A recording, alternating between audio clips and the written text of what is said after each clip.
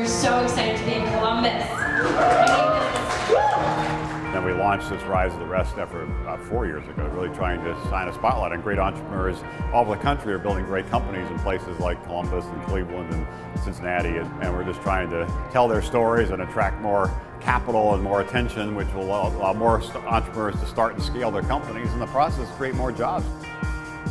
I think that it really boils down ultimately to the American dream. If you want more kids to have access to the modern, innovation-based economy, then you've got to build a startup economy outside of the coast, and that's what we're trying to help do. We're looking for cities that are on the move, where there's talent there, there's capital, potential for partnerships there, there's usually a strong university there, and all those ingredients are here in Columbus. I think our challenge and what we're going to encourage folks to do is really take it up to the next level. You've built some great things, definitely congratulate yourself, but try to figure out how do you do this with more companies, how do you give more entrepreneurs more access to capital, and how do you really take what is an exciting scene in Columbus and take it to the next level. Columbus is positioned to lead the way with smart cities. Columbus really has all the ingredients necessary to build a really successful startup economy. In some cases, of course, it already has.